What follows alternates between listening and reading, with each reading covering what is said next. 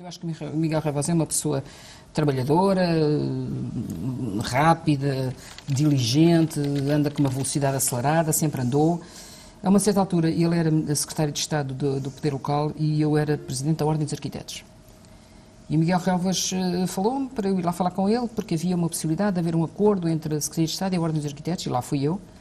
E o acordo era sobre um programa chamado Foral, que se destinava a fazer formação dos arquitetos municipais com verbas comunitárias. Daí, encantados. Nós temos centenas de arquitetos nas câmaras municipais, temos o maior interesse em fazer formação, sim senhora. Mas havia uma condição. E a condição era simplesmente esta. A formação tinha que ser feita pela empresa do Dr. Passos Coelho. Eu fiquei passada e disse, não, desculpe lá, Sr. Secretário de Estado, nessas condições não há acordo nenhum. E não houve.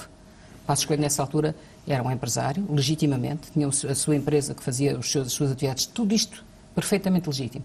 O que eu achei completamente excessivo foi o secretário de Estado dizer-me a mim, na minha qualidade de presidente de um órgão público, que era a Ordem dos Arquitetos, nós fazemos isto com vocês, desde que vocês contratem a empresa deste senhor.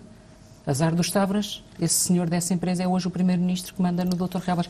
Isto para mim marcou-me, está a ver? Sim, para mim marcou-me. Marcou-me em relação à dificuldade. Deixa-me só terminar a conclusão. Sim, sim. Não concluo nada de errado a não ser isto.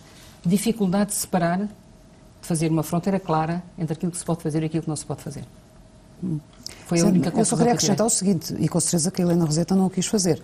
Não pode tirar a seguinte ilação de que o Pedro Passos Coelho, atual Primeiro-Ministro, sabia dessa exigência. Não falei do Pedro Passos Coelho sequer. Não porque não falei do Miguel Relvas só. Passou-se comigo. Sim, mas enfim, invocar o nome do atual Primeiro-Ministro, enfim, não significa, nem se pode inferir ele até podia desconhecer. que ele sabe. Sim. Não tiro essa conclusão.